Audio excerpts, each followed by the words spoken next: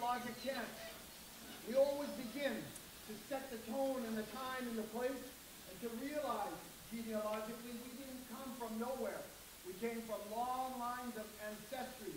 We have genealogical, professional genealogy, our kumus, kumus, kumus. All that knowledge meets today in this room. That's what brings the manna. The fact that we collectively understand that we do not stand alone, that this room is much more full than it appears. All our ancestors, all of your ancestors, join us this day to make a better place, that we might sit all in the same canoe for the moment, all paddling in synchronicity, all traveling in the same direction, looking to the same destination. That is how we open. I want to offer one simple chant, one more simple chant, which is basically a horizon chant as we embark on this journey, that when you get to those horizons that you're going to, you'll realize there's other horizons beyond that we must meet, we must have. The chant is called Allah.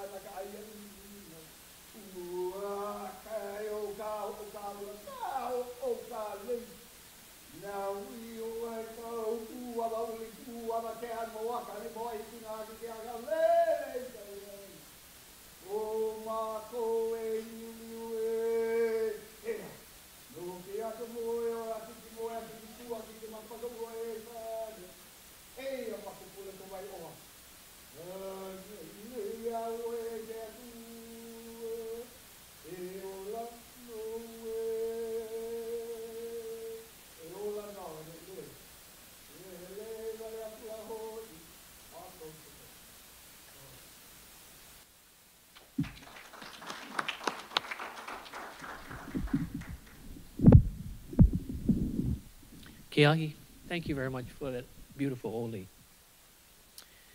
What Keahi said to all of us is this: we're blessing this particular event on behalf of all of you as far as participants. It is indeed a privilege to be here, to be a part of the 8th Annual Economic Bioeconomy Forum. It started, I believe, Janice, was it 10, 12 years ago, the first forum that we had, in building relationships between countries that Hawaii can be a part of.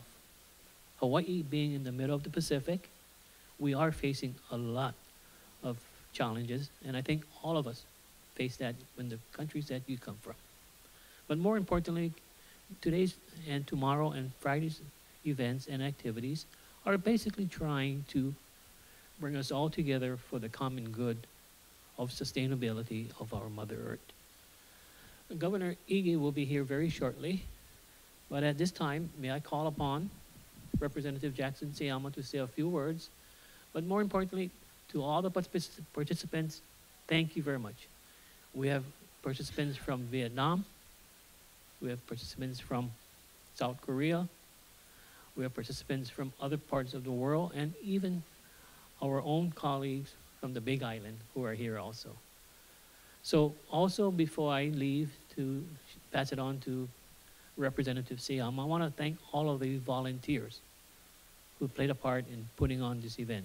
An event that will really benefit not only we who are here, but the state and county of Hawaii. And for our friends from Southeast Asia, thank you very much, because your participation will open the eyes of those who are local here in understanding what your particular country is doing. So Representative Jackson Seyama, would you like to please come up to say a few words?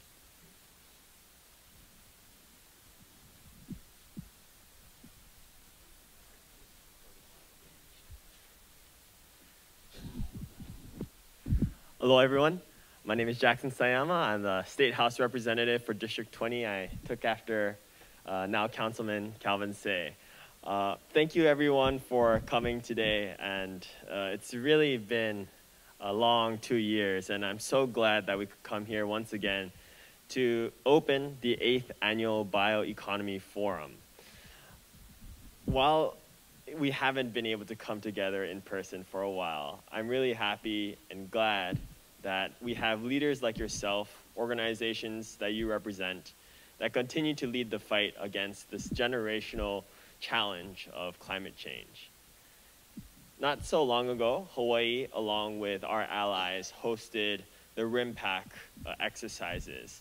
And while this was a great demonstration of our military prowess, of technological innovations through autonomous vehicles and collaboration with our allies, I'm glad that we can continue that spirit of innovation and collaboration today, not so much for the purpose of warfare, but for environmental peace.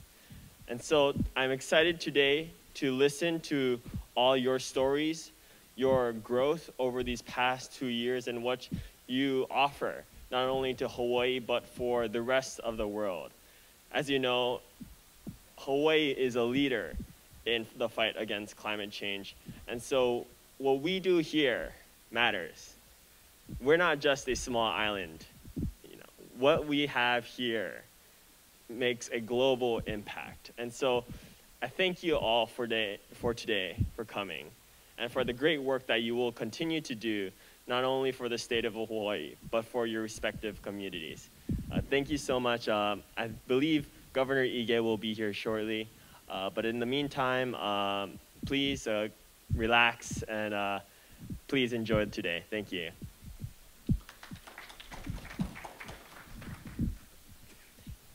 Thank you very much, Representative Sayama. We also have as a special guest speaker, Mr. Doug Adams. Are you here, Doug, to say a few words from the County of Hawaii? The County of Hawaii. What does the County of Hawaii has that the other 3 counties do not have? Any idea? Okay, geothermal, but you guys have the volcano, right? Doug, go right ahead. Thank you, sir. You're welcome. It's a tremendous honor and quite the privilege to be able to stand up here and represent my mayor, Mayor Mitch Roth, from the County of Hawaii. And we also are very happy that we have had, just as I believe has happened now, I think it's Honolulu now has a representative in the Little League World Series. So congratulations. We know what that feels like as well. We do pretty well from the state when it comes to that. This is an exciting time. This particular event, the next 3 days, the ability to have the conversations we're going to have over today and tomorrow, and then the opportunity for some of you to be able to go out to, I believe it's Waianae, and take a look at what is being done in an agricultural setting when it comes to energy-related activities. This is exactly the kinds of things that we need to be doing. On the island, our island, Hawaii Island, we are looking at ways to make sure that sustainability is our watchword. It is the theme for Mayor Roth's administration and what he has been focused on. We know that we have already had one sustainability summit when we first came in within the first 100 days, an opportunity to talk about the sustainable development goals that the UN has, and then also followed up with our own TEDx talk where we talked about climate change and climate action plans as a part of the work that we're looking at moving forward with experts from around the world. It was a great event. We're working towards our next summit, sustainability summit. It will be something that is policy-based, a little bit more policy-focused, because if you're going to turn the good ideas that are out there into things that work, we know that you have to work through policies as well. So we're looking forward to the development of that particular summit here sometime in the late fall. I would also say that when we think about sustainability on our island, it is done with a sense of what is good for all of the people of the island. So there's this real sense of equity as well. We need to make sure that as we are moving forward to take care of the climate work that has to be done, to take care of the renewable energy work that has to be done, that we remember that we're doing this for all the people that we have, and in our case, all the people that we have on the island, including those that in some senses are the low to moderate income. For us, we think about the fact that nearly 50% or 50% of our population, of the households that we have in the island, are either, they're categorized as either ALICE, which is asset limited income constrained, but employed, or in poverty. That's a significant issue for us. And everything that we do here over the next few days, all the conversations that we have here over the next few days, and that we've been having and will continue to have, reflect our attempts to make sure that we will work for good jobs so that folks can have a quality of life that allows them to take care of their keiki and their keiki taking care of their keiki. It is a part of what we look at as the thriving island that we know that we need to build, and I know that the other counties need to build here as well. And so, again, I'm very, very honored to be able to, on behalf of Mayor Roth, welcome you to this particular event. I'm looking forward. I was talking to some friends that I have, at least I think they're friends. I don't know what they think. But we were talking about how excited we were to see this, see the conversation, see what's being done. And then let me also not forget to welcome and to say thank you for our visitors and our guests here from South Korea and from Vietnam. Mayor Roth had, a few weeks ago, had a just excellent opportunity to engage with delegation here from South Korea. We're very excited about the centennial that will be occurring here next year. And so the work that you all are doing to bring business here, to help our business come to you, that's all things that are part of our economic development and economic revitalization, not just for Hawaii Island, but also for the state of Hawaii. So happy that you're here. Thank you. I will stop. I was trying to see if I could manage it for the governor coming in, but I'm going to give it back to you, Councilman Say. Thank you very much, Doug.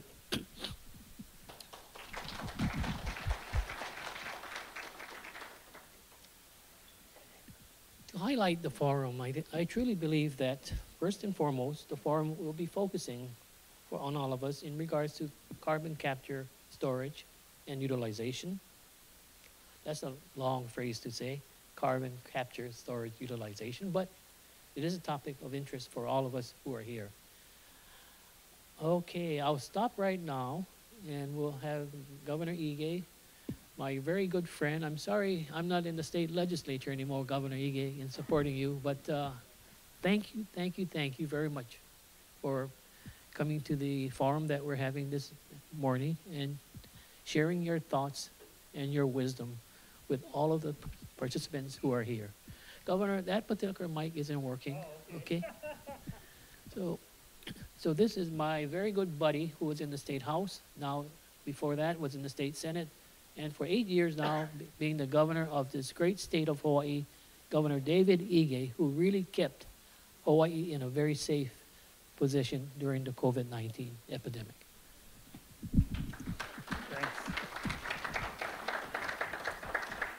Thanks, Calvin. I appreciate that. Aloha and good morning.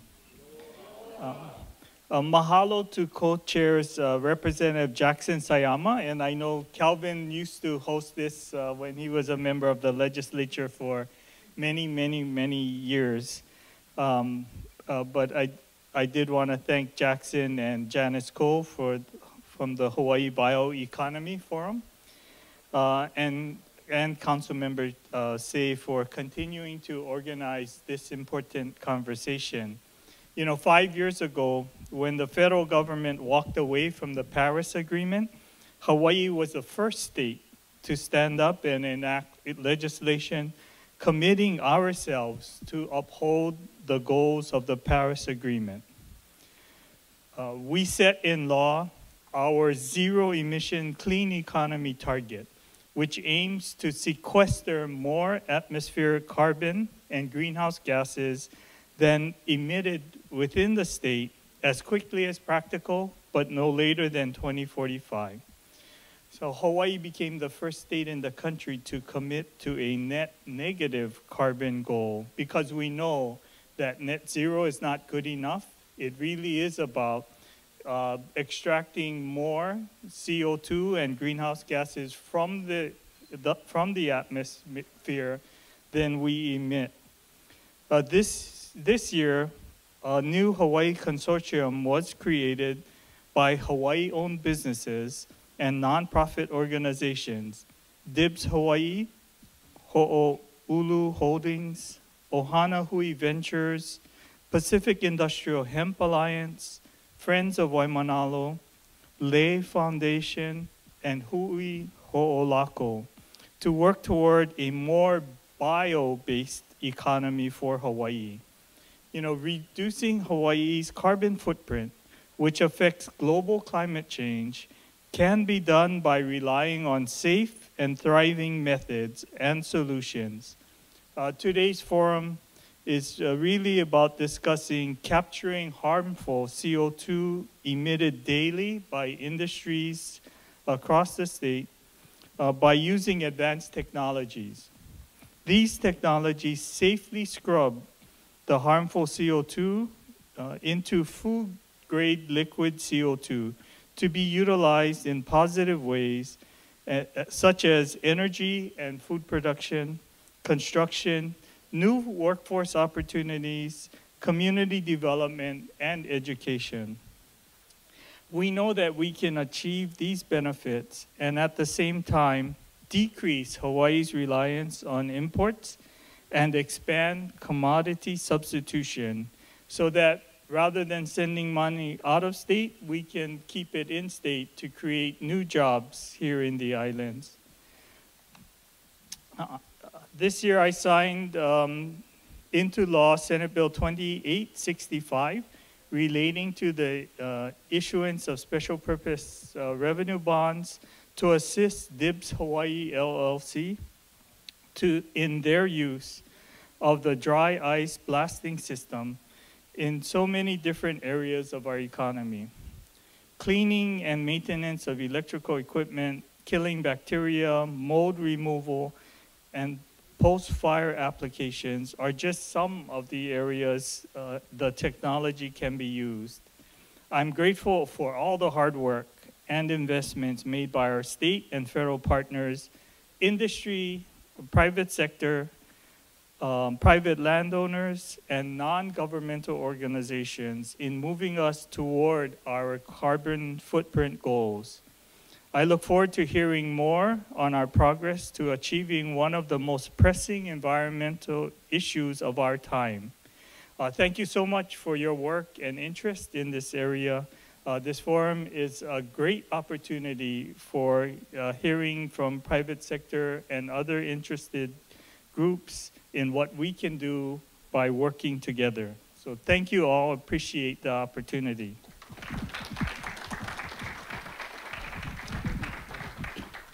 Governor Egan, thank you very much for your vision. The past 8 years has been tremendous. Tremendous growth in the Alternative Energy Forum, tremendous growth in the vision of where Hawaii is. People don't realize, and the general public doesn't realize your 8 years as far as your contribution in addressing climate change. But in more particular, I just wanted to say thank you, thank you, thank you on behalf of the people of Hawaii for your public service.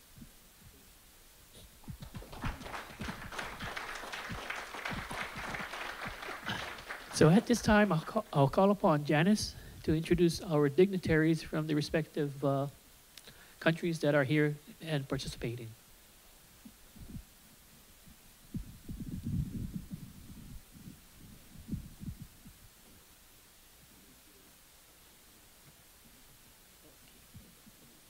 Yeah, you can sit down. Thank you.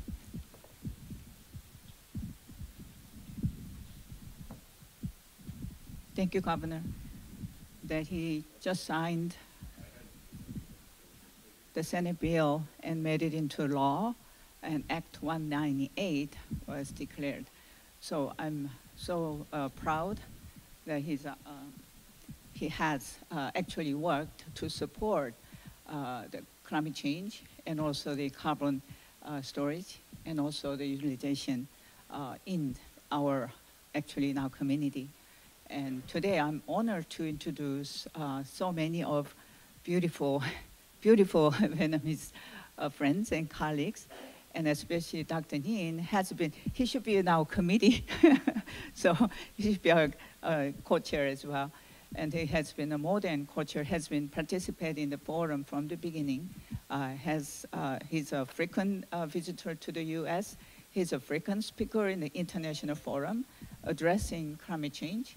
He's a known scholar and academician, and has actually owned a Center for the Training and Education Development and Research Development, CERET, Research Center in Hanoi.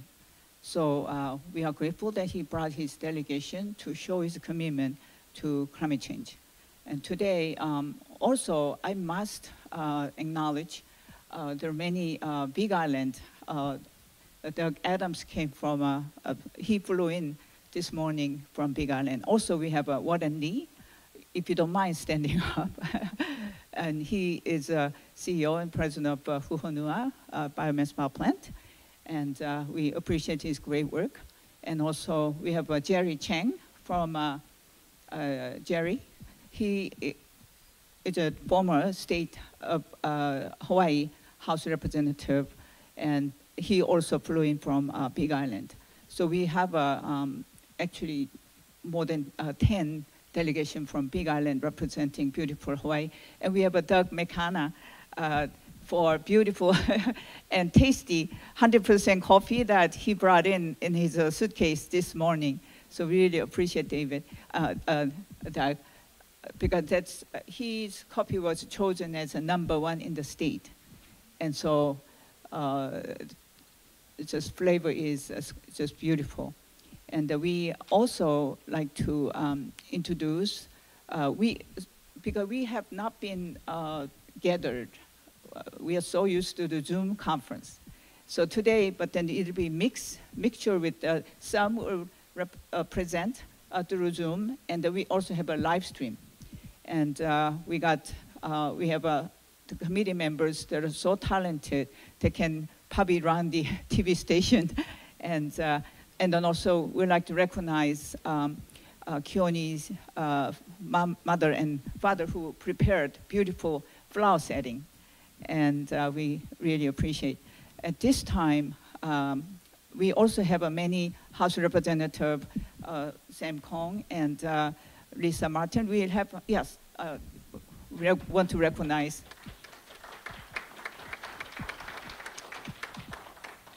And then later we'll hear from Representative Lisa Martin.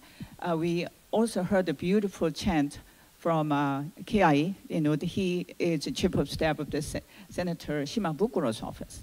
So that was just beautiful. And we have many speakers in line.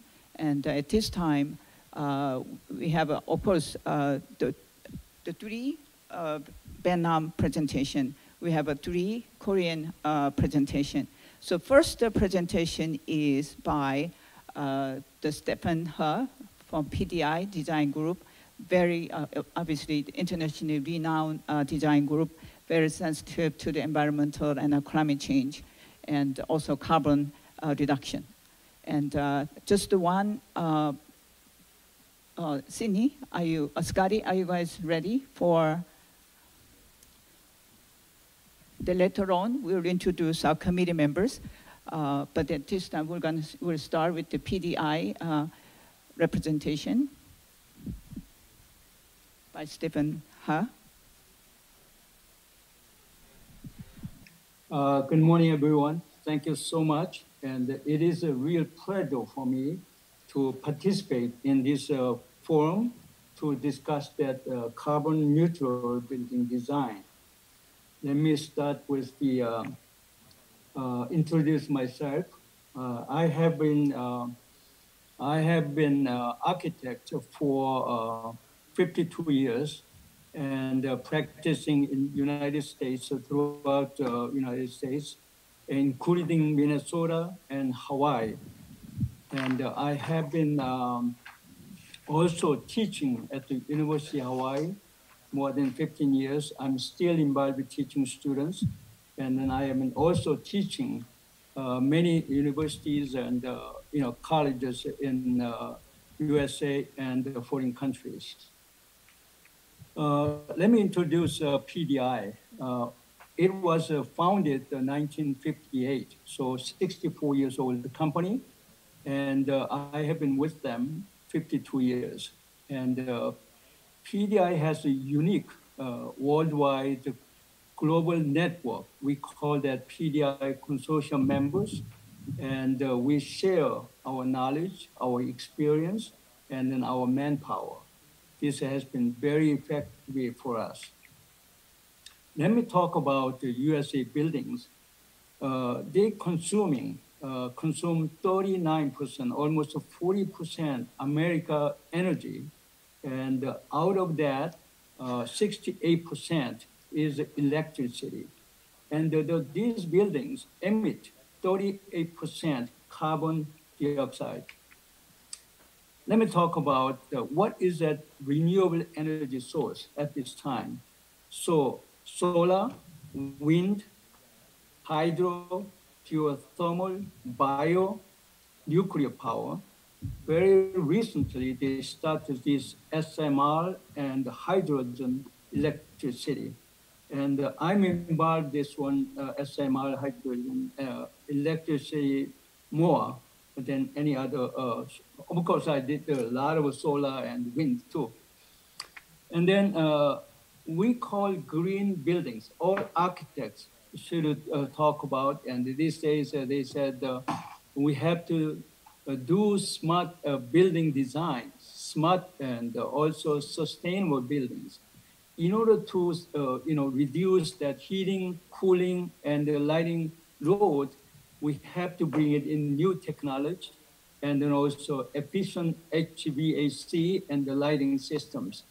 Plus, architecturally, we bring it in daylighting and passive solar heating, and also thermal ground water cooling, and thermal mass, roof garden is many others. Let me introduce a PDI. As most of you probably know, there is a 1973 in the United States has the oil shock.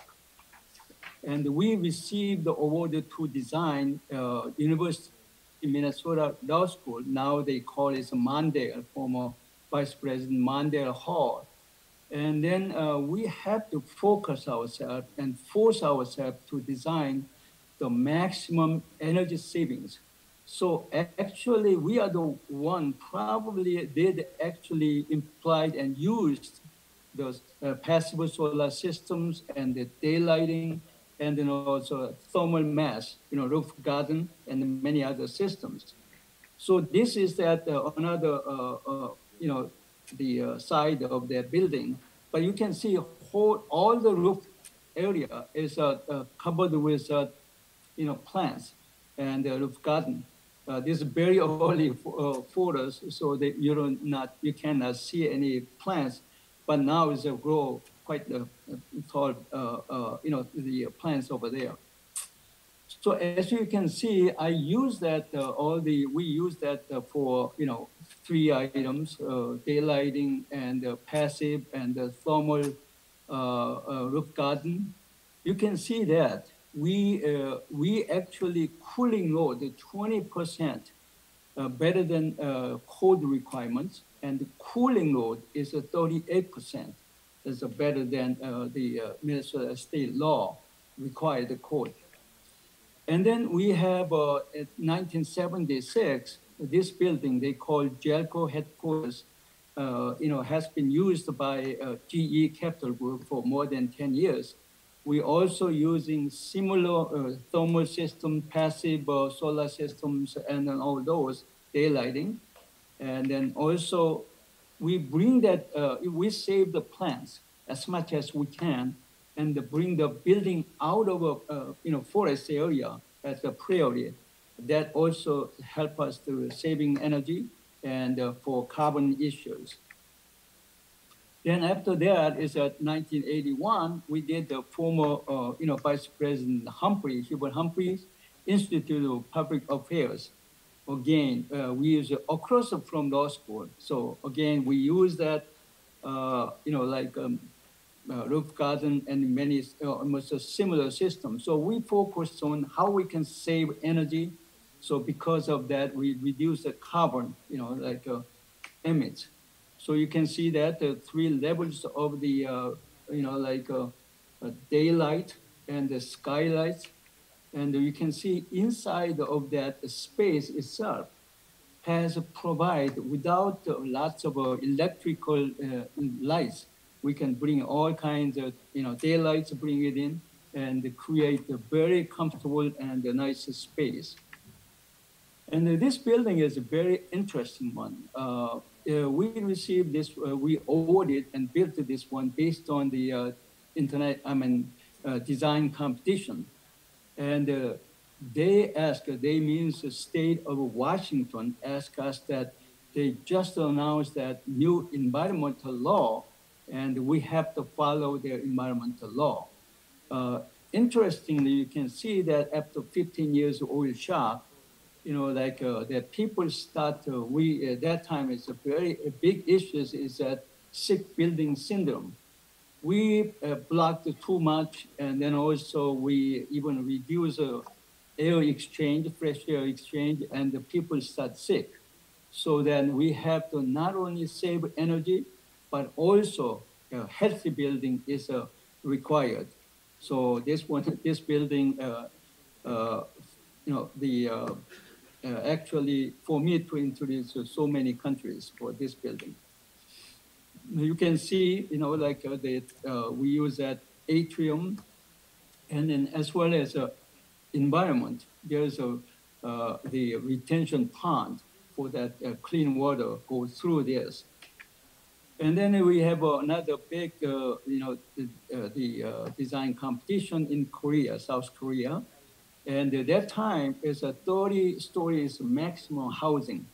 But, we proposed with 50 stories, and we won the design first place, and we built about 20 years ago, 30 years ago. So we have to, in this area, we have a very carefully, and we really looking for south orientation. That is a very, very saving energy, and plus also more light coming in. So site plan is very critical, and they ask us to all the units have that is at flowing in, Han River's flowing in view. And we come up with that sunken garden. So that is that even though basement, that they really wanted to use a basement, still we can bring in some lights. And this is that really well received, and then even city, Seoul City, recommended this is really the ideal sustainable building. We provide again roof garden, and then also the through ventilation. You can see the slot between the two units. We have sky gardens so then the air still goes through. And that properly locate, so maximize the river view and maximize the south side is orientations. And this is some, images. And again, that this is Duluth, Minnesota. It's a college, community and technical college buildings. They want us to add something. And because it's very cold over there, and there's some space, people, students, gathering space. So again, not only saving energies, and we provide the good environment for study. This is the one in Busan, a convention center. We designed Minnesota Convention Center, and then after that, there's another major convention center. You can see they need some space with a pool of lights, and winter time is lots of sun coming in, but summertime you can see the top of that skylight. They have a ventilation window, so air blows through that load to up there, and then it's make people cool over there. So that's the one, and then also all kinds of device. this one reason I showed to you is that, we want, we participate in 68 international design competition, and we won 47 of them. So the reason is that I always emphasize how we can make that the sustainable energy savings and then people-oriented design. This one is that also, everything is a south orientation is very critical and view, but also that they required indoor water parks, so that we said, okay, summertime and then, outside is good, then they open up the, like a roof, and then flowing in the lower level is open the door and fresh air go through and make the building itself cool and save energies. So there's some of that, show, and also that 117 stories towers, same way, because the location and the master plan is very important, and then also, like a design. People saying is that how we can have a glass buildings, but it's now is we introduced low E and the triple glazing and the self, cleaning glass, but now is that Korean technology they found that now we can produce solar energy at even vertical glass. So I'm so happy to we can use that for next project. And in order to reduce this carbon emission, and again, very critical new promising, energy source and technology is that hydrogen energy, using that SMR, like a small size nuclear. This is 1/10 and size-wise, and then also safety and everything is so huge, small. And also very important is carbon capture and storage system. I find that out, there is 2 speakers who will cover this in depth. So that is, I will go to what is a hydrogen power we have. Best one, there's 3 different types. Best one is that green hydrogen. And then there is obviously, they need electricity in order to create the hydrogen electricity. So this show, wind, but there is we can show, the solar and the others. But hydrogen is a 3 different types: gray hydrogen, blue hydrogen, and green hydrogen. So we have to, develop, and we just use more, green hydrogen. There is a 71% of gray is right now using it, but we should focus on this green hydrogen electricities. There is some case studies for green hydrogen, and then, this one shows, case study. 2 is that, solar energy is a power, initiate for creating hydrogen. And then this one is that you can see in the ocean, there is wind powers. And then now we're talking about SMR. And let's, again, carbon capture storage, CCUS, utilization and storage systems. Again, some other speaker will cover, but this is the diagram. So that governor says, we need not only that industrial facilities, but also from the air. So this is capture that, and some of them use it, some of them storage in the underground or on shoreline, offshore line. It is very lucky, PDI. We have been known to them as in Korea. Known to them is that we are really emphasized, and then I gave a lot of lectures about how we can save our environment. And then these people, this is a big group. I don't know, I cannot tell their name yet, but it's very soon I will come to government, Hawaii government and many government about these companies. We have become a partnership agreement, And based on that, President, Biden come to Korea, and they have a, not only security, alliance, but now it's technology and business to business alliance. So this company select us, PDI, to be working for them. They are representing in USA for immediately two alliance projects.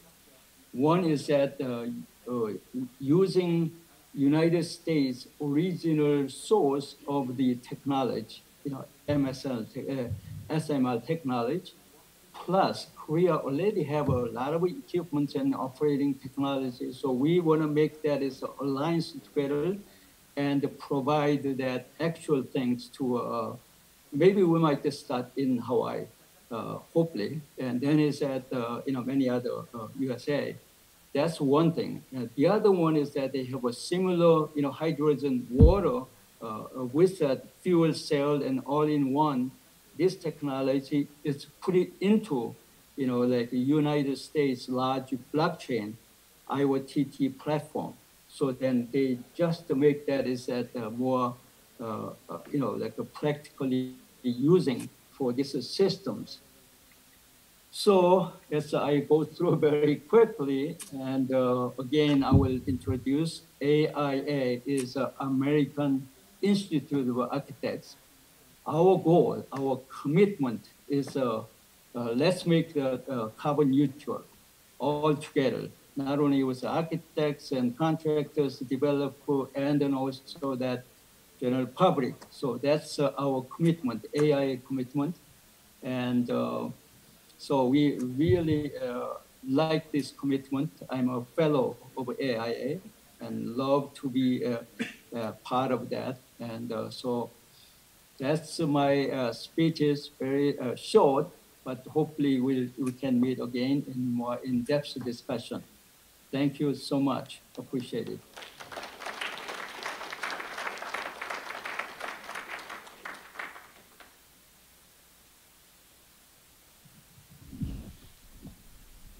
Later, we will collect actually all the questions for you to respond. At this time, thank you so much for your great presentation. And we look forward to learn more about PDI. We have Mr. Jaegon Lee in Hawaii for PDI chairman. And so we appreciate him being here with us. Today, at this time, we have SNE Solution Korea's presentation. Sydney, if it's ready then. Keone, would you mind coming up? I wanted to invite Keone because he has a full presentation in the afternoon, but I wanted to invite him in the morning to. So we will present about the hydrogen economy of Korea. Just about a week ago, they had a hydro economy fund for $500 million and a matching fund from the government, Korean government, to show their commitment for hydro economy for another $500 million. So then the $1 billion fund was established to support their drive for hydro economy. So SNE has been forefront for this. They have about 18 companies, including SK and LG, and all of the largest Korean corporations driving in the energy sector. And SNE, the one private small company, has been included in these 18 companies. And so because of their drive, and they're also, Mr. Lee has been here meeting Keone many times, and his commitment to Hawaii and also to DIPS Hawaii and Hula Holding is great. And he just got COVID in Korea. And so that's why I ended up presenting this. And, but he wanted to tell you that his commitment to DIPS Hawaii is clear and loud. And now with the companies, 18 companies driving these Korean government's hydroeconomy, they will also visit here and then also meet with CUNY. And so this is Saemangum.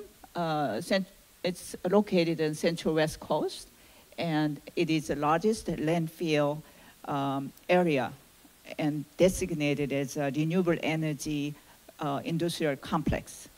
And so they are driving this as a hydrogen production and application complex. Next.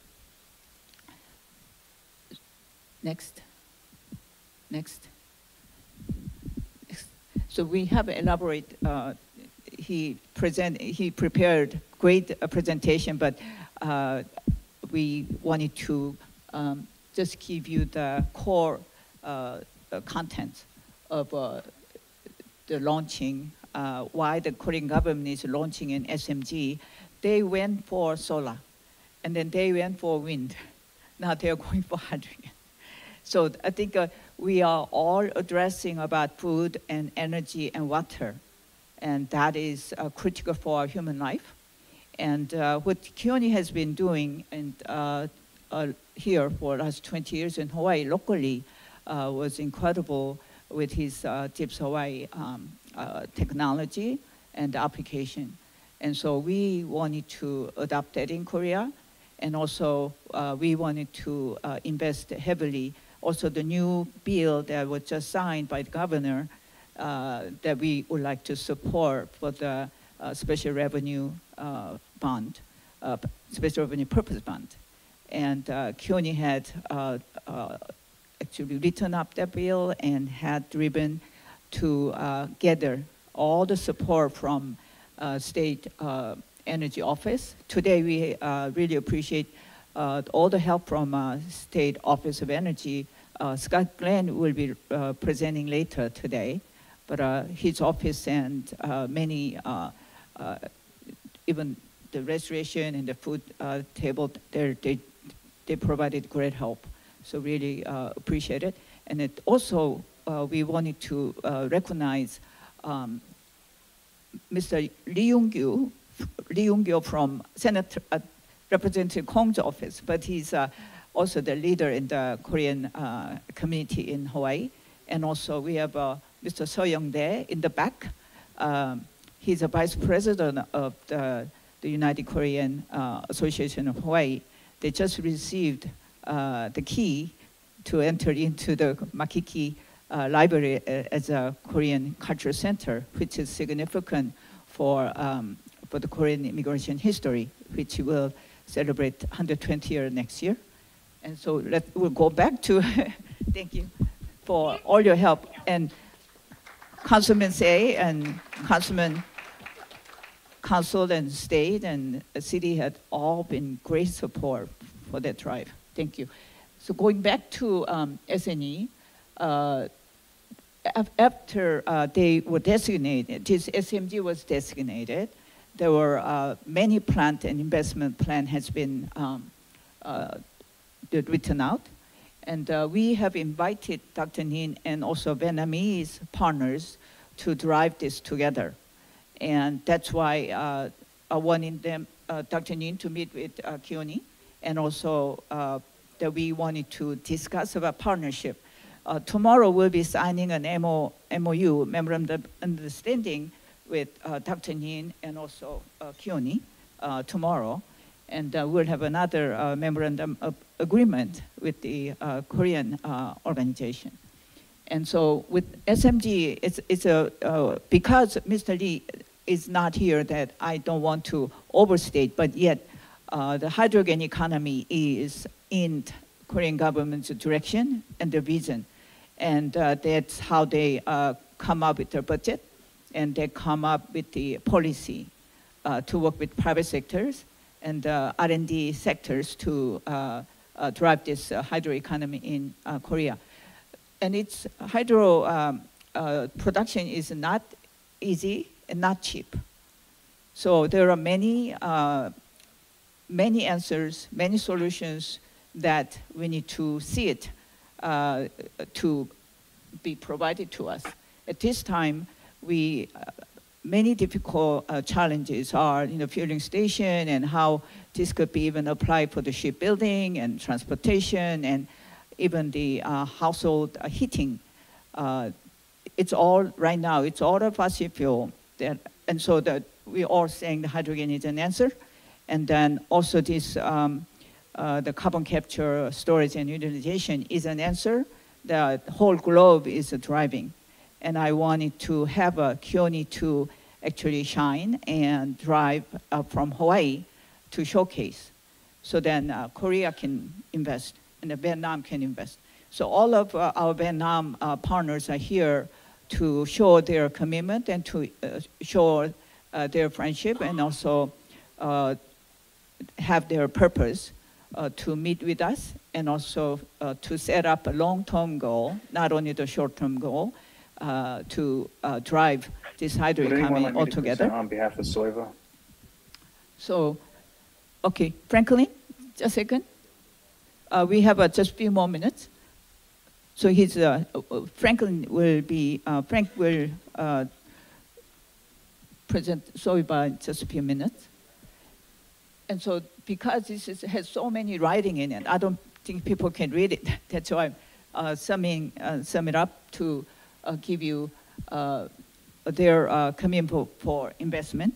And at this time, I'll give mic to Keone, just give a brief introduction of what he will present this afternoon. Thank you, Janice. I'm actually going to go sit over there. I didn't want to block your presentation, so don't mind me.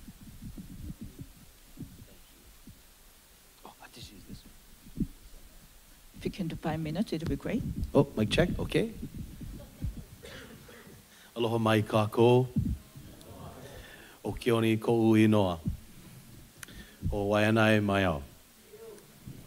So my name is Keone Ford, and I come from the district of Waianae. And I want to give thanks. First, I'd like to start this presentation by being grateful and showing appreciation and thanks for Governor Ige for taking the time to come and spend with us to highlight his goal, his objective of his tenure is to mitigate our carbon footprint and to make Hawaii the tip of the spear for the global community. And so in honoring his effort and his commitment, much of this discussion of the CCSU, which is a lot easier to say than carbon capture, storage, utilization, we hope that by the end of this presentation, there is a familiarity of what the acronym CCSU is, and CCSU affects you and me.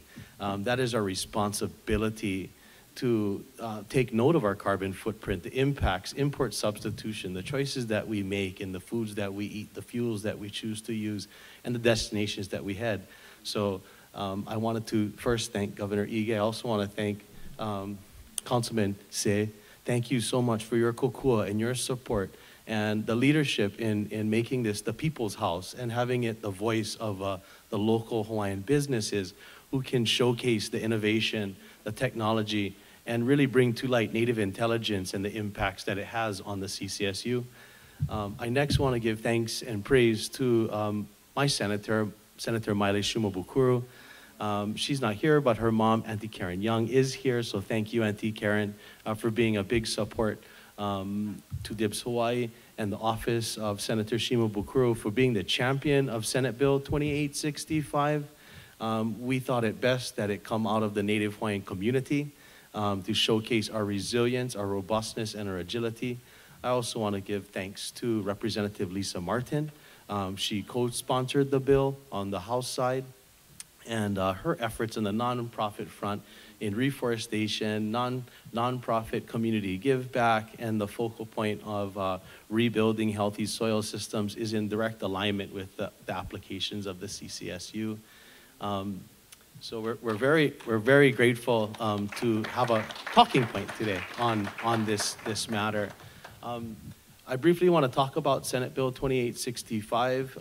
It was written in concert with a consortium, and I use the word consortium because it's a community that's going to make a change. There's no one company, there's no one technology alone that can stand to tackle this complexity of what we're dealing with as it relates to, of course, food and energy resilience, but most importantly, our carbon footprint as it pertains to our food and energy resilience.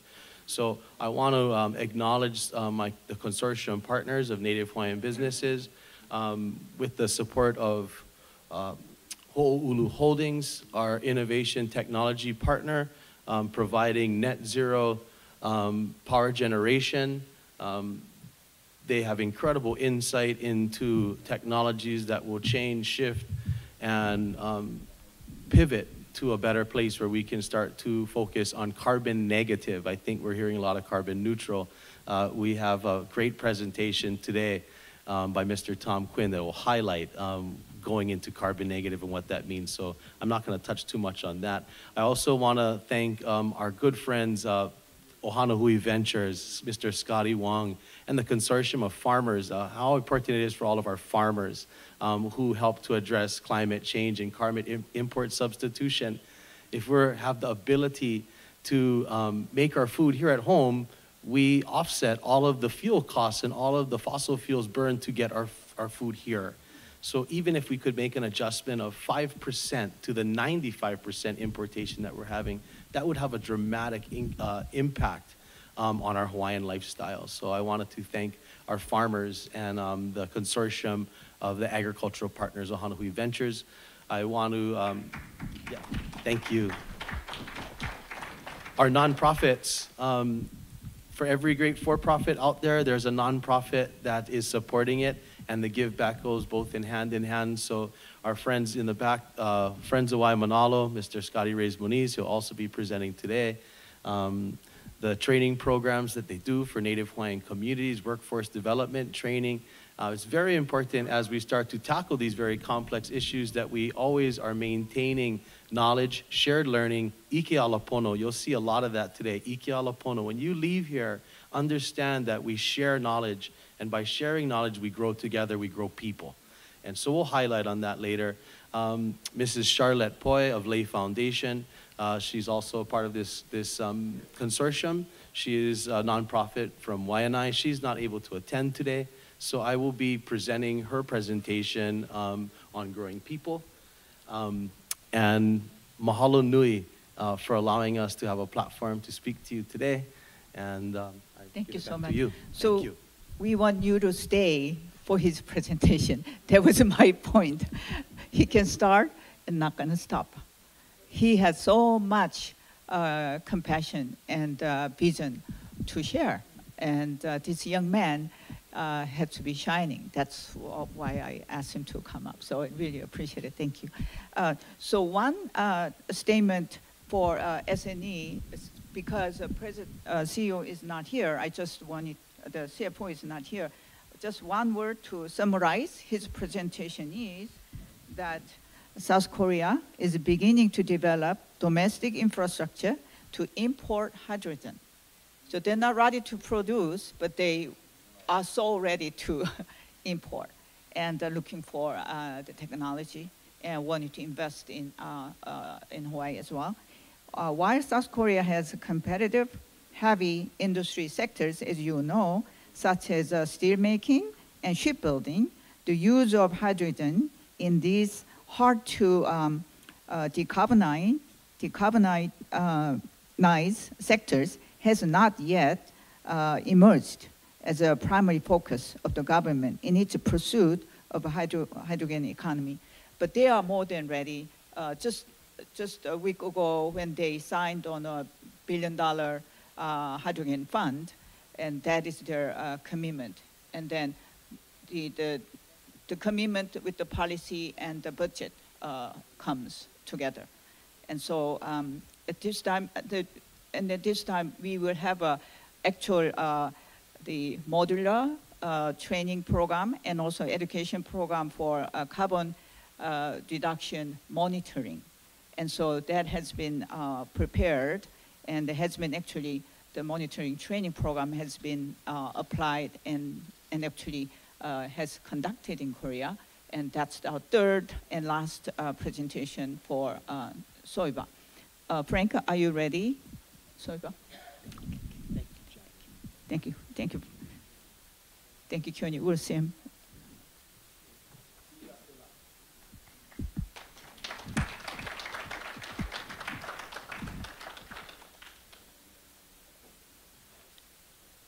So Frank Stein, prior he was with the Department of Defense. Actually, he was in Korea. He was actually a comptroller for Air Force, and very has a formidable background. And now he's in Washington D.C. Work as a DoD consultant, and his wife is still in the I think Air Force. And we wanted to hear Frank. And Soiba R&D has been working for the digital economy and digital platform. And so if Frank is ready, Sydney? Do you hear him? Frank, can you hear us? So this is a truly hybrid conference. We are on site here, but then we have a live stream and Zoom from 9 to 5:30. We are using Alika's Zoom account. Hello, everyone. For all My name the- is Frank. Hi, Frank. Steinbein. Can you hear me well? Yes. Can everyone see this? Oh, yep. Oh, thank you. All right. So I'm Frank Steinbein. I'm with the Soiva team. Just to give you an overview on our monitoring processes around clean energy and being ESG compliant. As you've heard our fellow presenters talk about the green initiatives and where we're heading, we like to look at the data mining, the management, and the understanding of how we certify whether or not companies are truly green and are staying within the parameters of ESG movements. So as you can see, this is where Soiva fits in.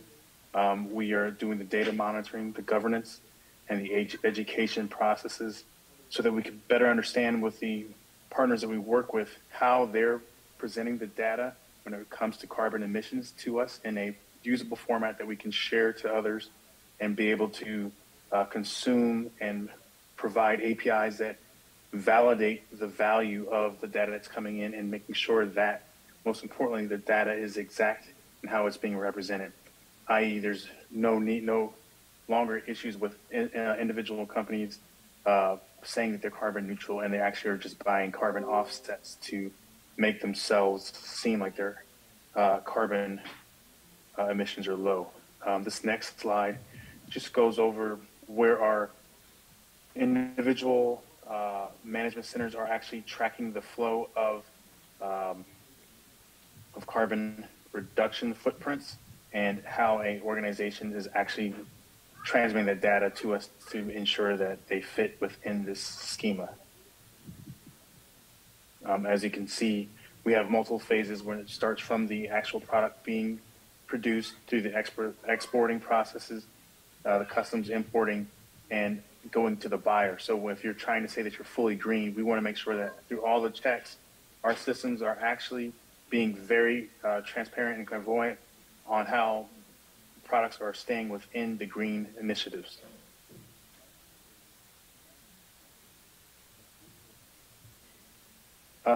This next slide just kind of gives you even a deeper overview of how our systems are actually working within the local governments, along with the with our cloud providers and our technical stack to actually give an overall view of how this product gets to the market, to actually show how we're reducing carbon footprints and how we're getting closer to a net zero carbon emission. The key assets that you can see is where the local government gets in and how they're distributing their public policies and receiving the information from the individual organizations via their via our platforms and via their checkpoints to ensure that however they're processing forms, that they're in the current regulation processes and within the architecture that is supposed to be consistent with ESG and carbon neutral developments for their end products. As you can see here, this is where we talk about overall vision of how each individual within the Soiva team is actually managing the process. And within the SOIVA's vision, they've been actually going hard to the grind on developing a full-on education system so that we can train individuals on how to actually annotate, how to do the analytics on companies with their emission processes, and also for their reporting processes. And along that line, we've already creating a job sector that's going to support this industry for any of the companies that are utilizing SOIVA services. So what we at the end see as an expectation effect is that we'll be producing skilled workers at multiple levels that understand the flow and management of carbon emission and carbon reduction initiatives. And this is really key, especially when you look at turnover and especially with changing in policies and actually changing in emission standards. When you have a individual that you brought in from cradle to grave, they have a better understanding of how carbon emissions should be tracked and how are the SOIVA systems being used to actually make this happen.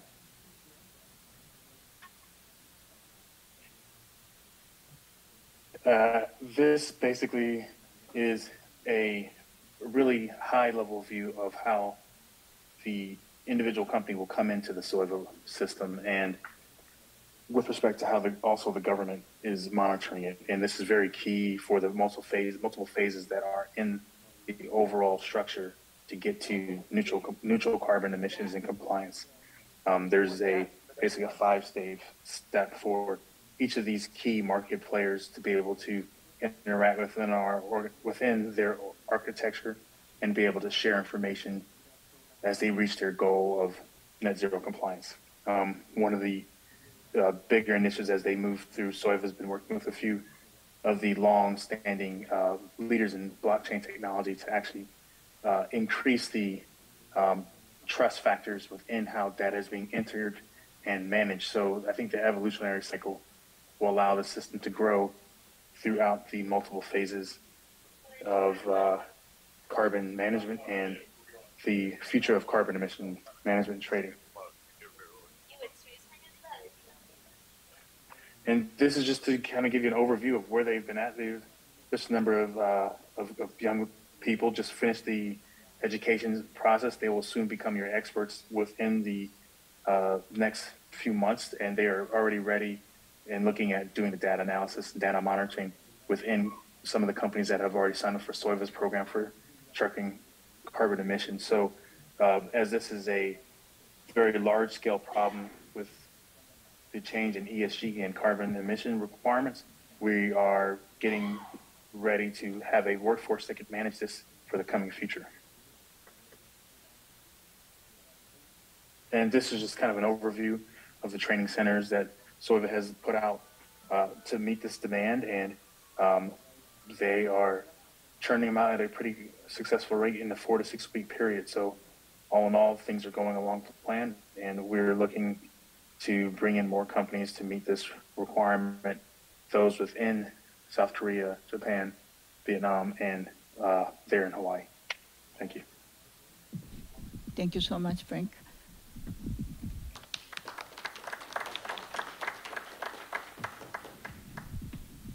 We actually have started some monitoring program and actually job creation. We are starting with a small number, but we have about 5 persons in Hawaii start to work on this part-time basis.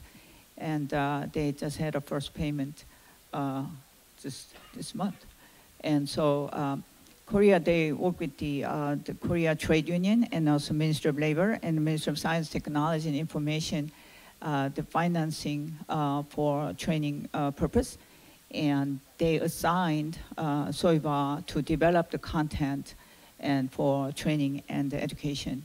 And so that has been very successfully. They're expanding to different, they are mainly did on in Seoul, and working it first to work with the 2 universities, Pyeongtaek University and Sungsil University for the IT and smart convergence digital content development.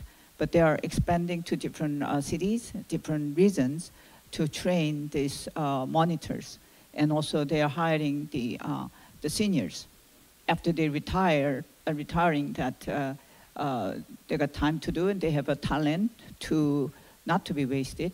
So they are rehiring and recycling their talents to be used, to be monitored. So that's what the training the SOIBA is about. So we are 2 minutes away. I mean, we're just over 2 minutes. So Dr. Nin, I wanted you to bring all of your speakers so they can sit there and hear as well. And then, yeah, okay, so you can take over. Thank you so much. This time, the Vietnamese delegation will come for their presentation. We have a 3 presentation with the 4 speakers. I want all of them to come and sit, yeah. Okay, we have also a translator. He's a PhD student from UH. Greatly appreciate it. Oh, okay.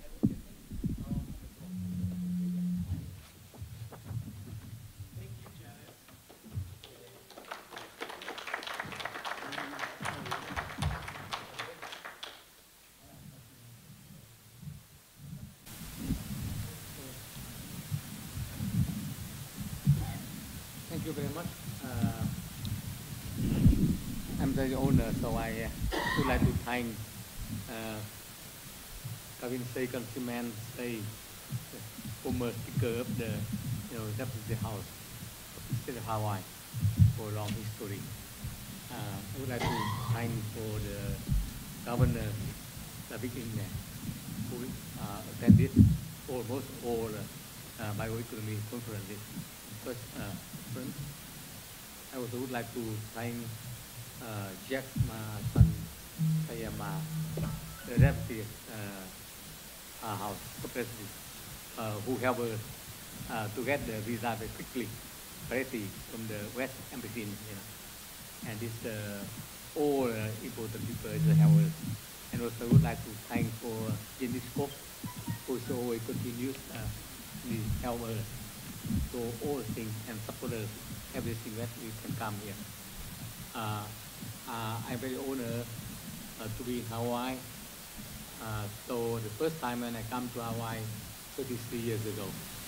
So 1989, and always I work with the, I work with the U.S. Center, with Hawaii, PDC, and almost all the institutions in Hawaii.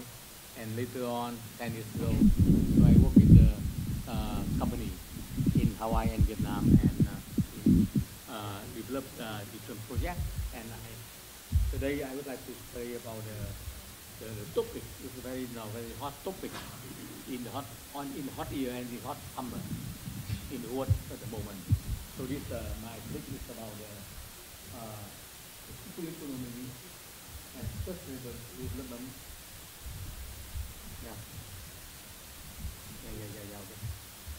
And sustainable development for sustainable business for building resilient communities with climate change. I think this topic is very important at the moment for every country. Because we can see 3 important points. Is the kind of climate change. One is the circular economy and the need for developing the CE. And the third one is sustainable business for resilient communities.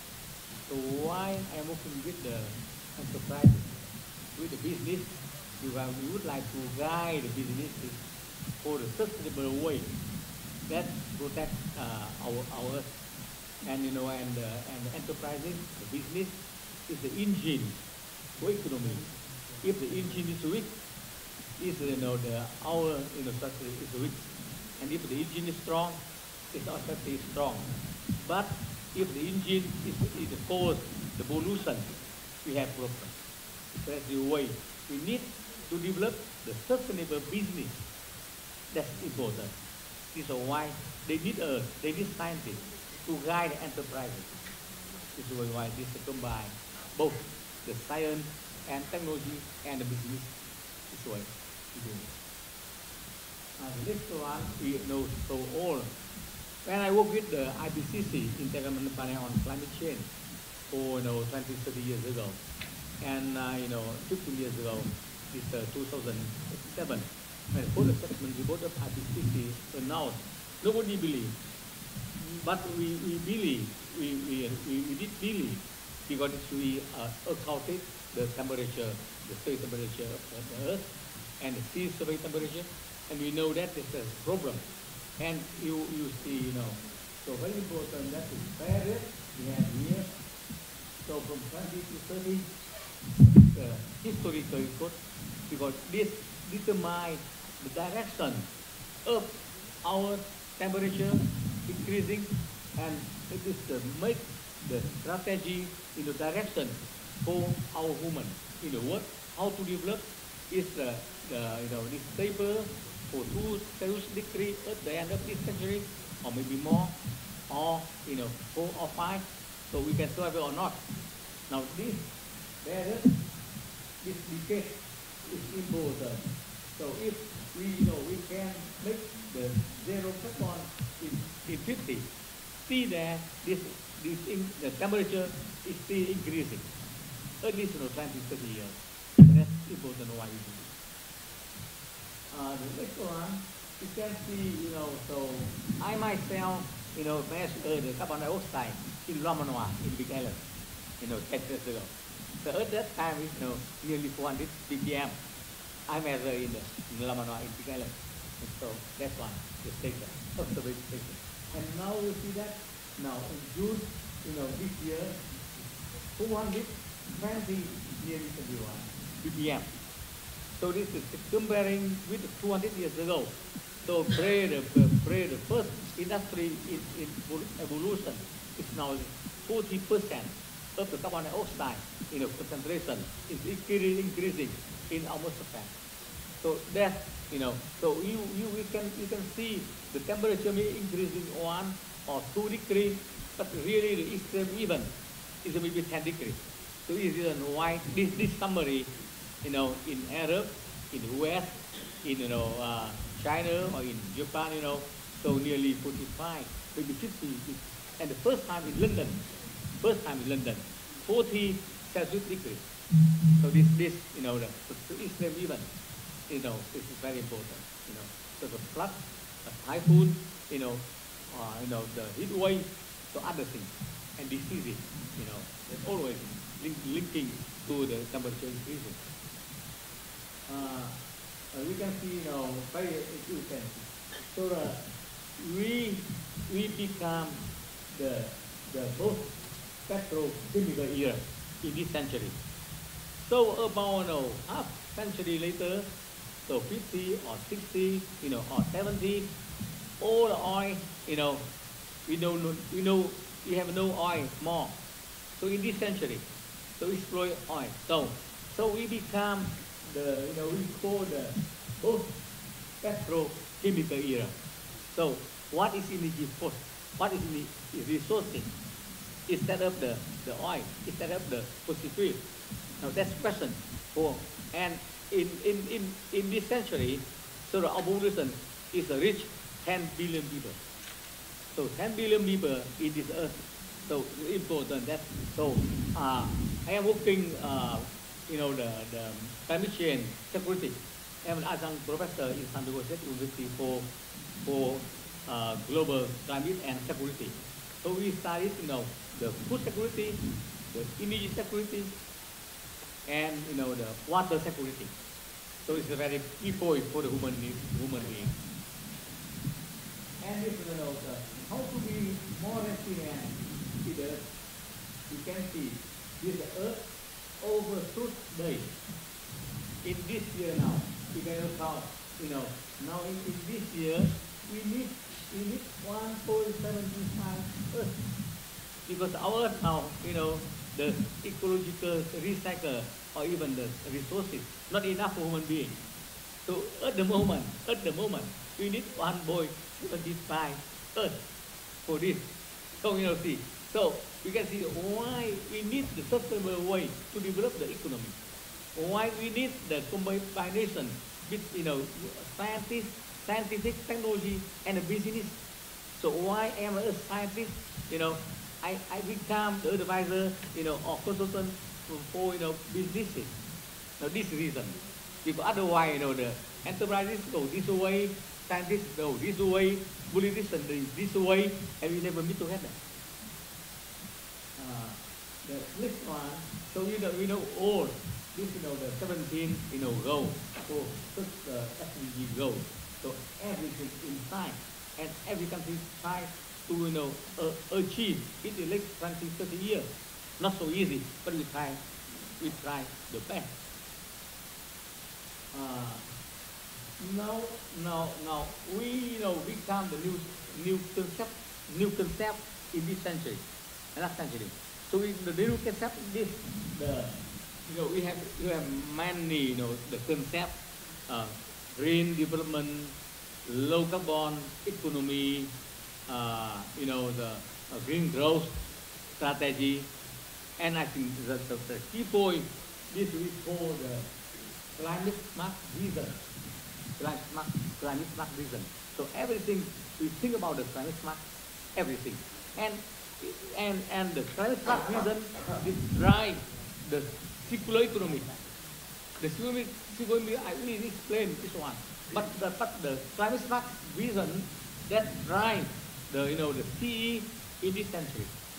They determine the trading, determine the investment, determine the business in this century. We must do that. We have no choice. We have no action. We have no, another word, we have no plan B, only plan 2, plan A. This our earth. We haven't have plan 2 in this century. So that we must go this way. No way. The climate smart vision covers very wide. From, you know, the agriculture, from landscape, energy, technology, business, investment, even the World Bank, even the ADB, how to invest, culture, because we have to change the behavior. You have to change the customer. Always the culture change. Of course, marketing. Everybody now think about the marketing. Everybody say about marketing. You know, very important that we have to build a global election network for that. Why we see that? Why we need the circular economy? Because circular economy, that in every phase of production, we have to save a lot of things in each phase. Not just the waste return back, the benefit thing of production, but each phase of production, always this circular economy. It's try the best circular each phase. And each phase for each one, the next one is that the circular economy, the bioeconomy, is so very agreement for SDG. That's very important because that's linked together. So CE, circular economy, is as a tool for Paris Agreement for carbon dioxide. Very important. So this is the theory. Now why we need CE? Because CE is a tool. CE is not the guy, CE is the tool for that. For all. And I think now here we are working in bioeconomy and circular bioeconomy. So circular economy from the resources scarcity, climate change, land use, biodiversity, of course, increase that, and food loss and waste. This is all the thing that, you know, this cycle, this bioeconomy, and this we call that the circular bioeconomy. I think for this we see. So at the moment, only 8.6% of production into circularization. Only.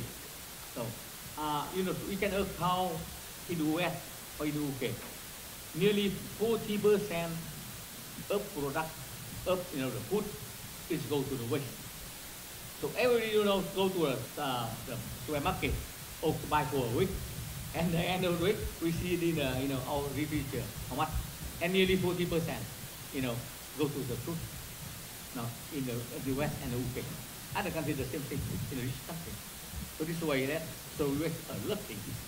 So that only, nearly 9% of process into and what we need for enterprises.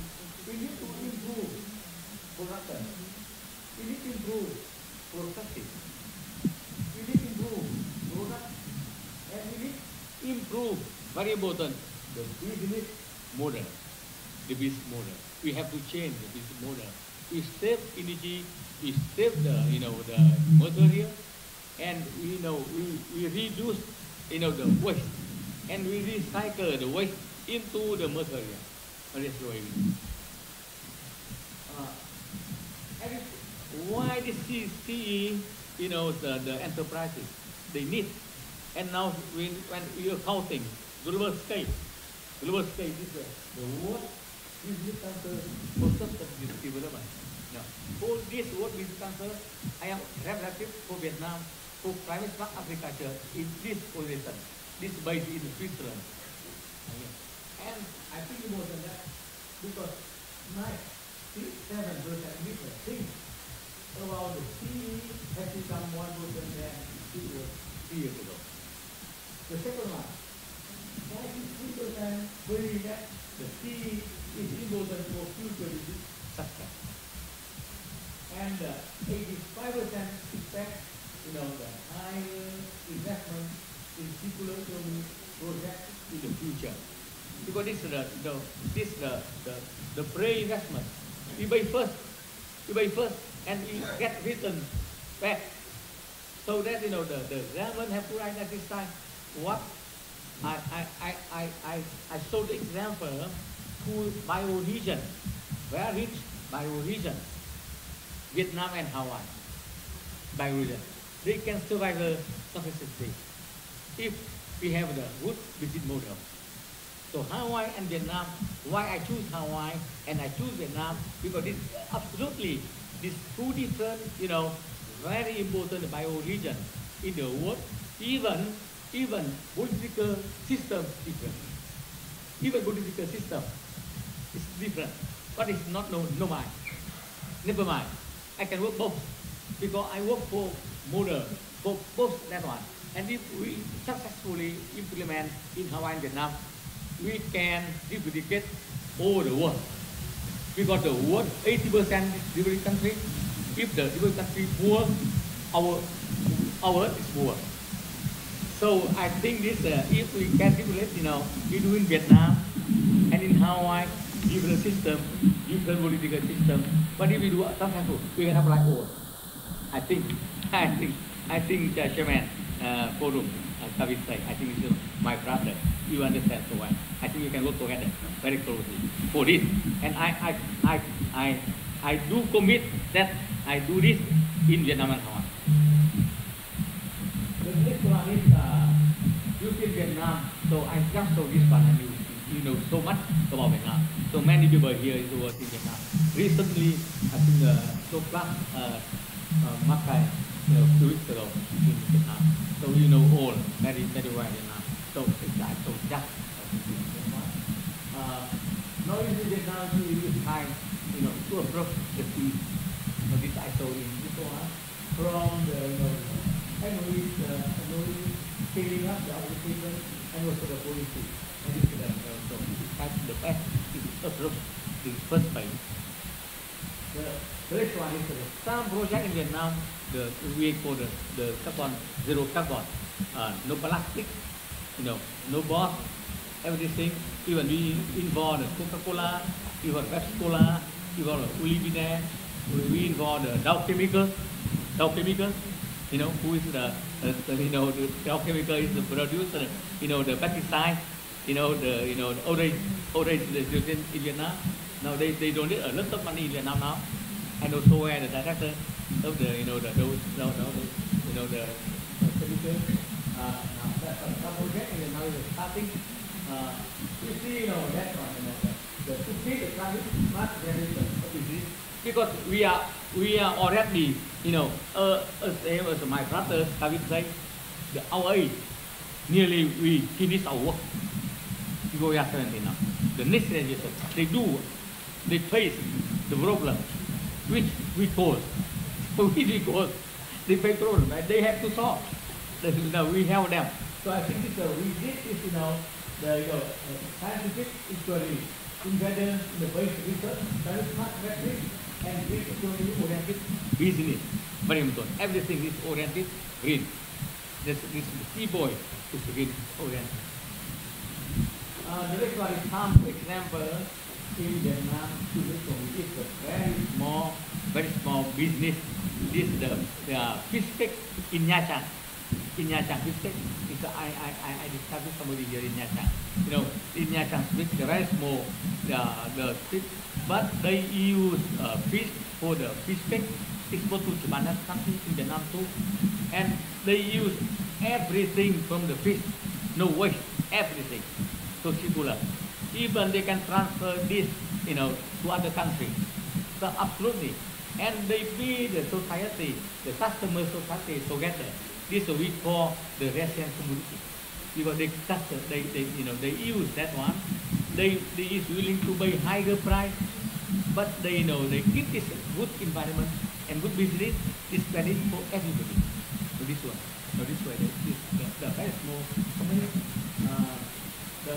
always, all the sectors involved in the sea, even the wind, solar farm, even in Hawaii I have seen also, and also the marine culture.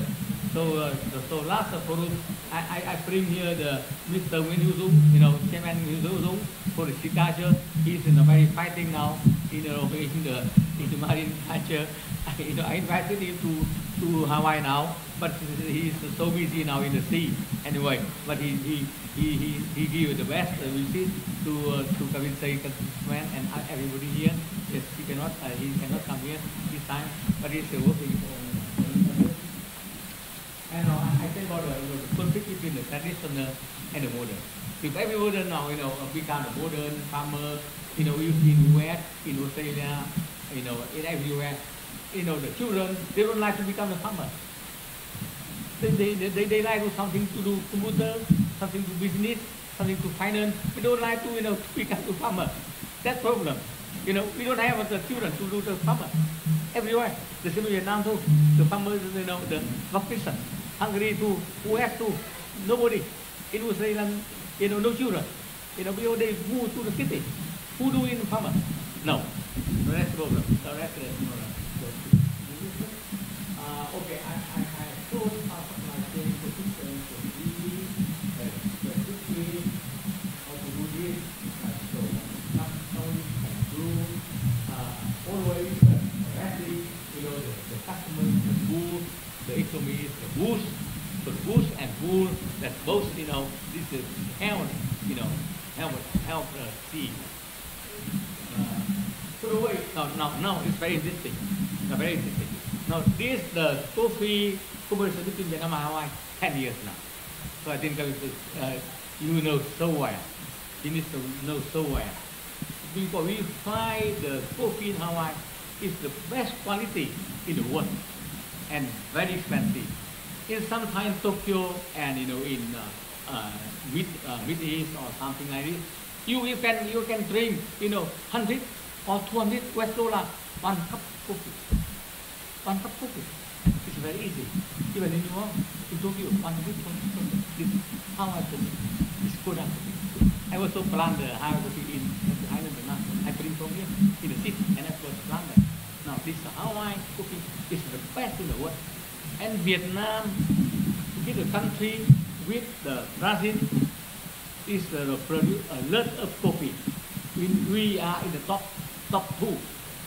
In top set two Arabica, but top one the Robusta. So Vietnam Brazil is a huge. So that we think about it, how to combine the work with coffee Vietnam and coffee Hawaii for the best one. And I work with the chairman, Kavinsay support with the many governor, with the big island, the Macmillan, Utano, Jenin, and now the Douglas, yeah, Wakana recently, now this the Coffee Arabica in Sonla is a very good one of the best, so much, so we know that. And this Robusta in Central Highland, huge, the huge there, pure on that. And we work in Hawaii 10 years now, years by year, many generations come back.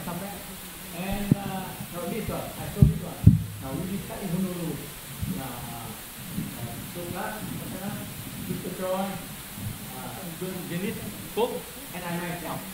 We sit in restaurant here to identify how to do the coffee.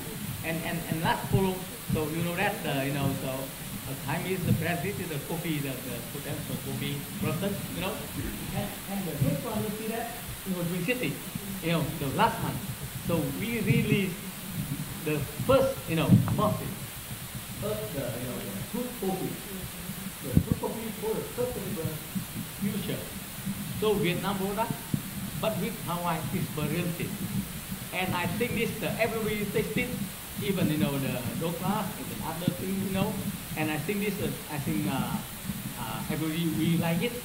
And we plan the, the market orientation is Vietnam, Hawaii, state of Hawaii, Korea, and Japan.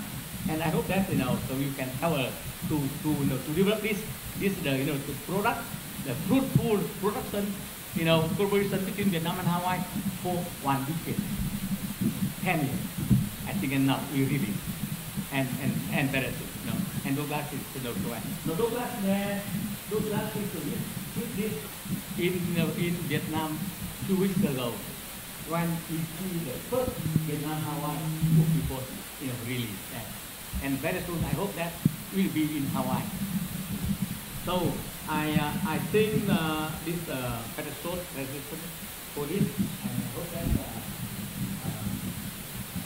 you will enjoy it, and many things inside, and this is good. So let's up see Vietnam Hawaii.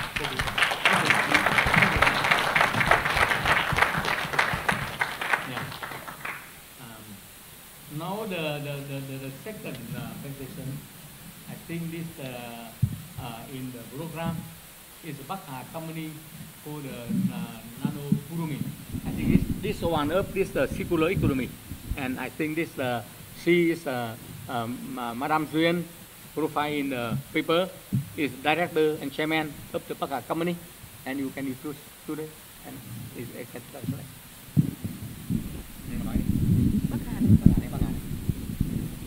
Em nói trước mấy câu tiếng Việt đi. Tôi xin chào mọi người đã có mặt buổi ngày hôm nay. Tôi đại diện cho công ty dược liệu Bắc Hà.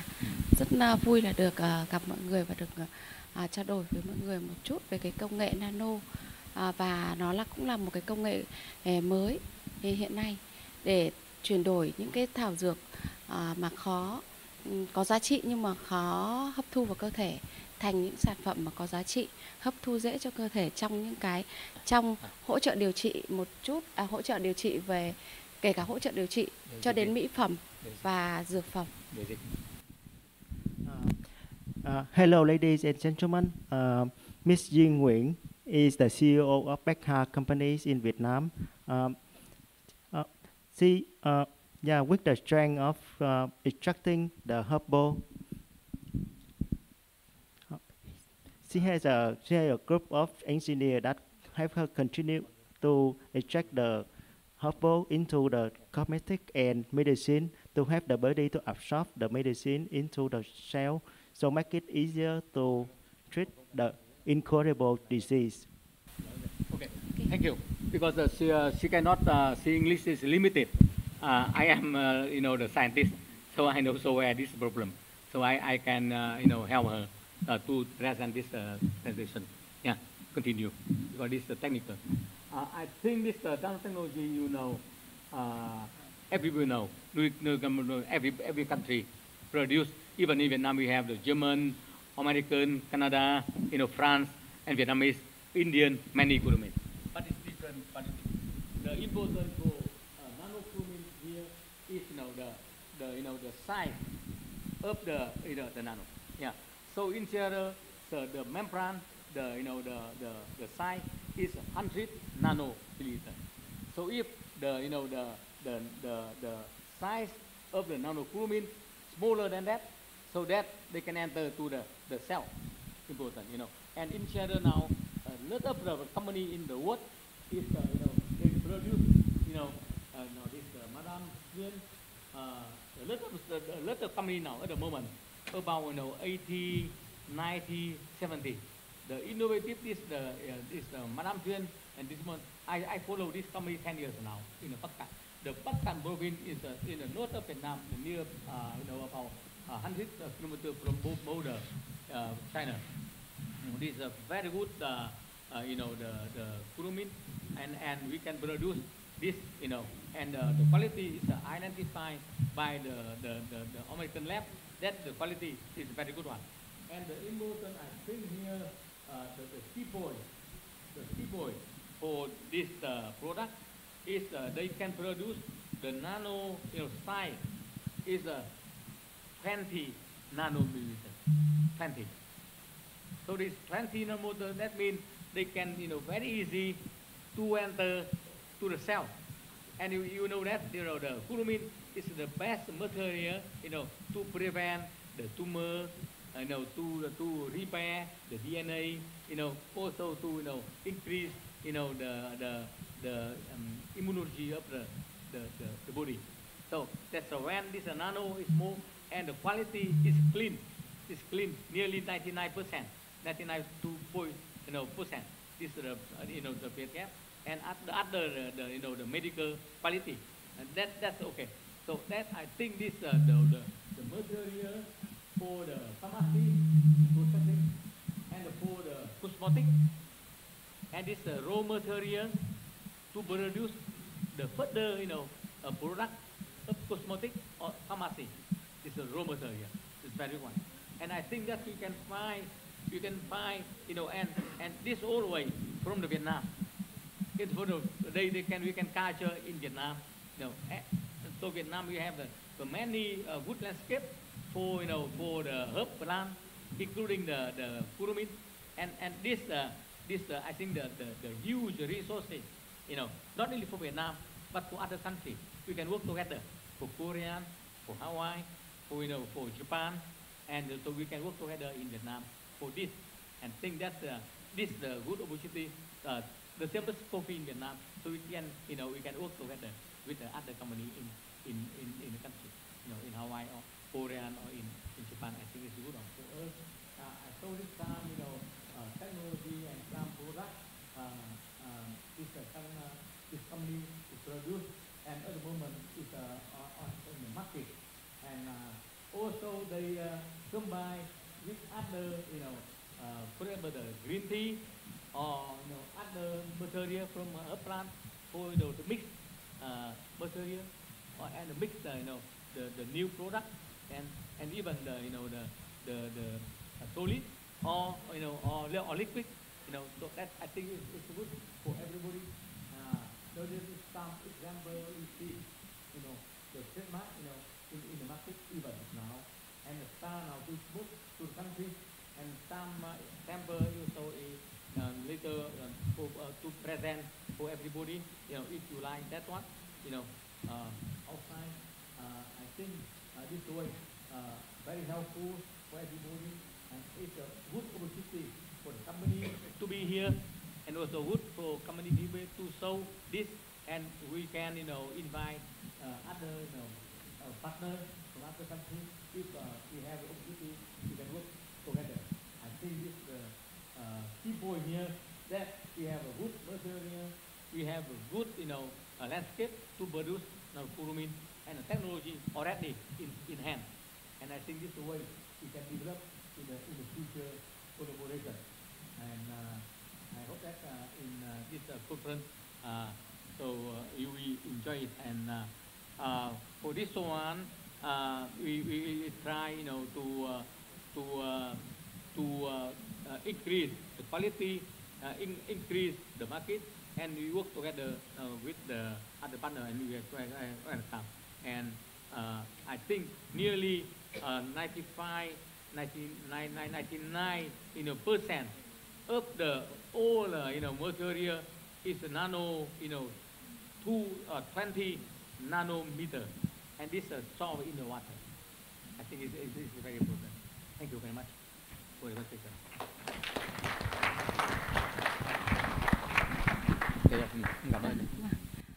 Ngoài những cái mà bác Trường vừa có trao đổi với các ngài thì tôi muốn nhấn mạnh thêm một chút nữa, đó là hiện nay Bắc Hà đã làm ra một cái sản phẩm, đó là sản phẩm nano curcumin dạng nước, rất là dễ cho người sử dụng, mà hiện tại bây giờ là Bắc Hà chúng tôi là đơn vị duy nhất trên thế giới có thể làm được cái curcumin dạng nước ạ.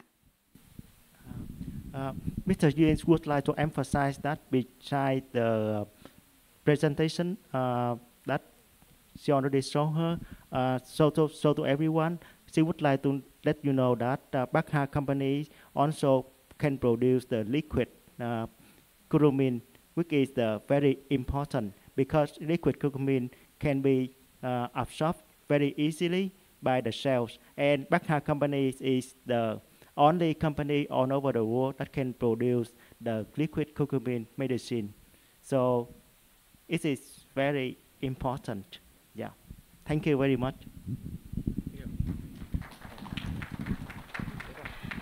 Tôi rất cảm ơn mọi người đã nghe chúng tôi thuyết trình ngày hôm nay. Và sau buổi thuyết trình ngày hôm nay thì bên Việt Nam phía chúng tôi có mang một chút quà tặng của Bắc Hà kính gửi và tặng tất cả các đại biểu ở đây một phần quà nhỏ mang từ Việt Nam đến ạ. Thì thank you very much for your attention. And after the forum today, Bắc Hà company would like to give to all of you some gifts from our company to show our gratitude for you for your attention. Thank you.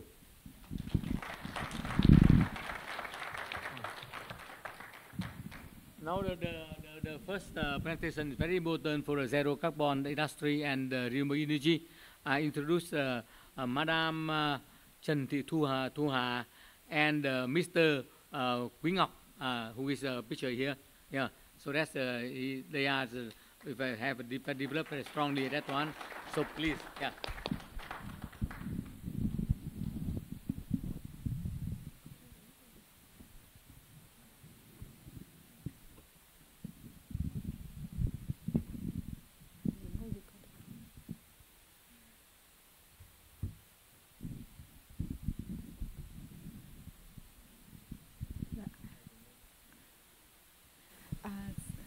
Xin chào tất cả mọi người. Tôi là Trần Thị Hương Hà, là CEO của công ty cổ phần Well Power Group Việt Nam.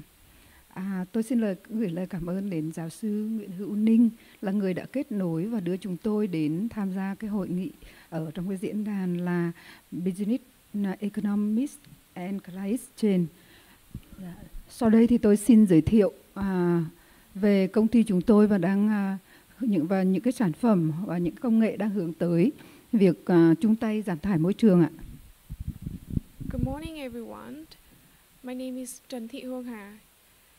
Is CEO of Well Power Group.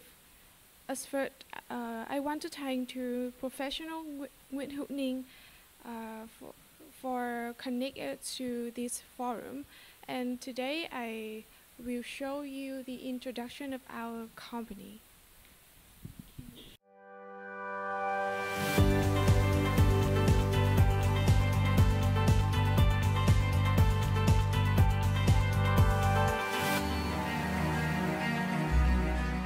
Wealth Power Group Vietnam joint stock company was established in 2019, focusing on developing and investing in clean and renewable energy projects.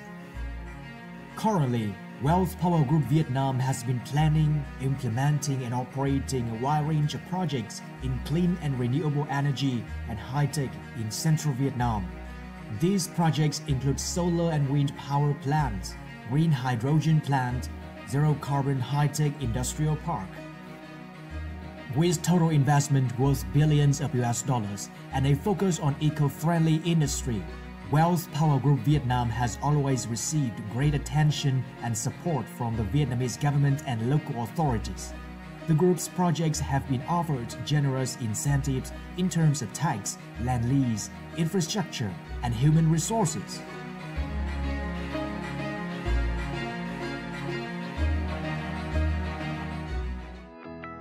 In the field of energy, Wealth Power Group Vietnam has so far built and operated 3 solar power plants, including Phong Điền 2 solar power plant in Phong Điền District, Thừa Thiên Huế Province, with a capacity of 50 megawatt, total investment of $50 million US dollars, and operation started in December 2020. Mỹ Hiệp solar power plant in Phú Mỹ District, Bình Định Province, with capacity of 50 megawatt, total investment of $50 million US dollars, and operation started in December 2020. Đầm Chao solar power plant, a floating project in Chao Lagoon in Phú Mỹ District, Bình Định Province, with a capacity of 50 megawatt, total investment of $55 million US dollars, and operation started in December 2020. Every year, Wealth Power Group Vietnam generates 250 million kilowatt of electricity from renewable energy, cutting carbon dioxide emissions by 162,000 tons. In an attempt to promote clean and renewable energy as well as emission reduction in Vietnam, Wealth Power Group Vietnam is proactively carrying out several projects worth billions of US dollars. Among those projects, the biggest is Chân Mây LNG power plant, located in Chân Mây Lăng-Cô Economic Zone, Lăng-Cô District, Thừa Thiên Huế Province. This 100% private investment plant will have an estimated capacity of 4,800 megawatt, total investment of $5.4 billion US dollars, slated for implementation in the second quarter of 2024.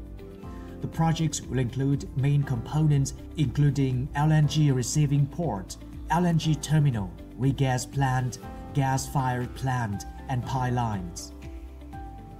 At present, green hydrogen is a promising clean energy for the future and a solution to cutting emission.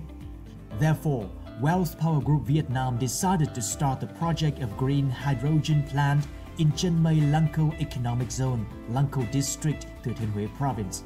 The plant will have a capacity of 3 million tons per year, total investment of $4 billion US dollars, and is planned to distribute its product from the fourth quarter of 2024. To tap the potential of energy production in 6 provinces across Laos-Vietnam border, Wealth Power Group Vietnam has made a master plan for a renewable energy project with a total capacity of 3,000 megawatt. This project includes a series of solar, wind, geothermal power plants in Laos, which will export energy back to Vietnam. The project has a total investment of $5.6 billion US dollars and is expected to start operation from the fourth quarter of 2023. Last but not least, the Zero Carbon High-Tech Industrial Park project has an area of 120 hectares and total investment of $45 million US dollars, located in Phong Điền District, Thừa Thiên Huế Province.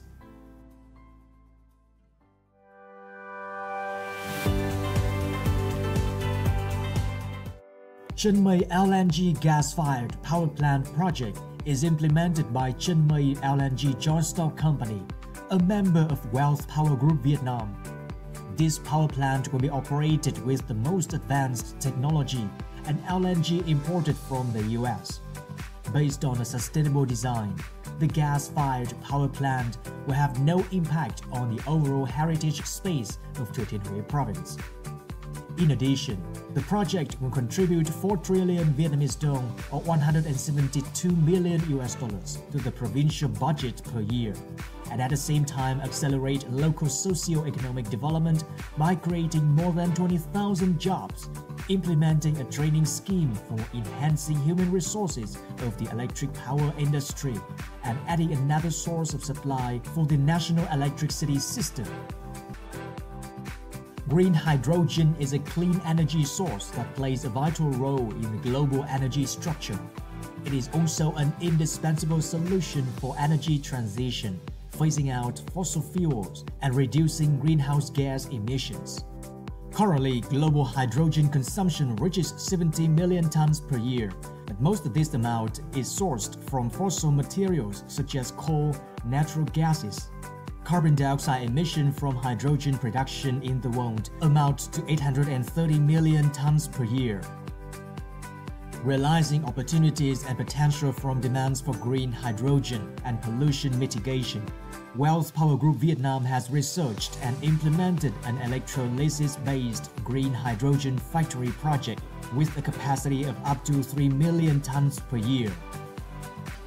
As scheduled, annual output of green hydrogen will reach at least 1 million tons in the first stage from 2023 to 2026 and doubled to 2 million tons in the second stage from 2027 to 2030.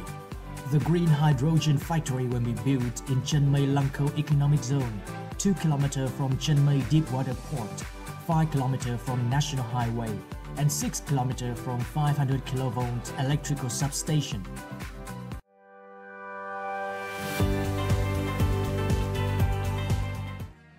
The zero-carbon high-tech industrial park is a role model for achieving the goal of net zero carbon emissions.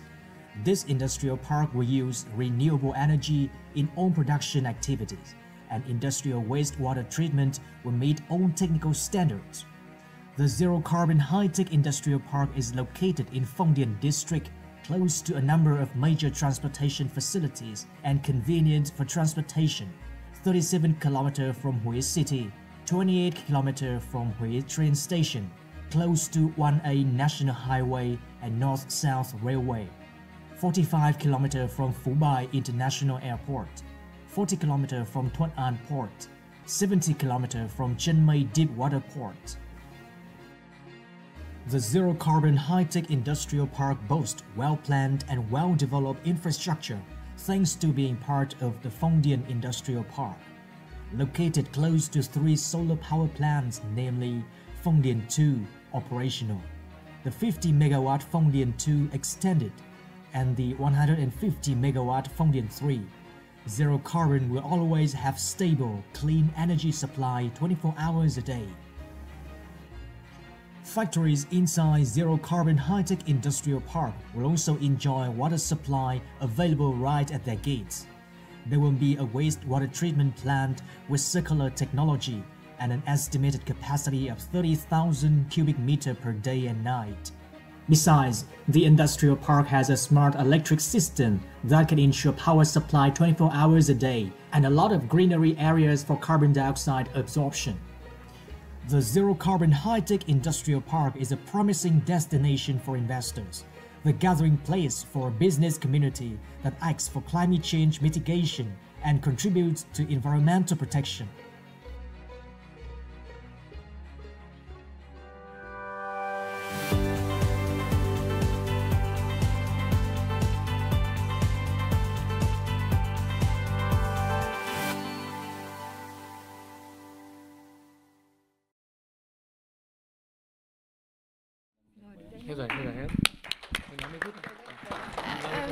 That is the end of our video, and Well Power Vietnam is a unit that joins hands to create a business community that adapt to climate change in order to fulfill their strong commitment of Vietnam and 150 countries all around the world bring greenhouse gas emission to zeros.